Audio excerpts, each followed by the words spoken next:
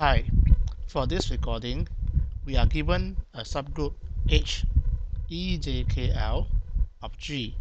When the Cayley table of G is given, we are asked to check if this subgroup is normal in G and justify our answer.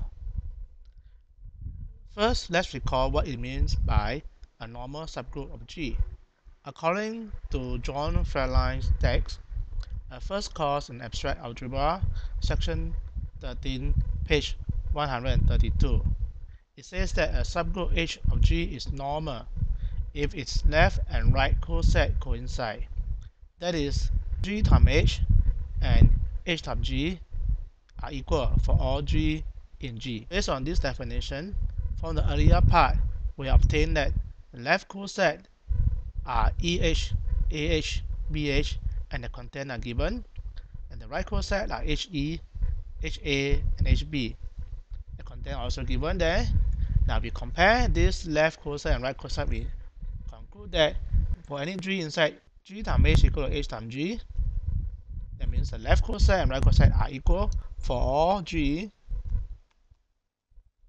in G.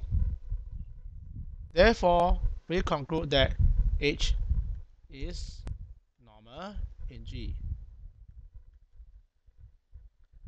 Let's conclude the recording.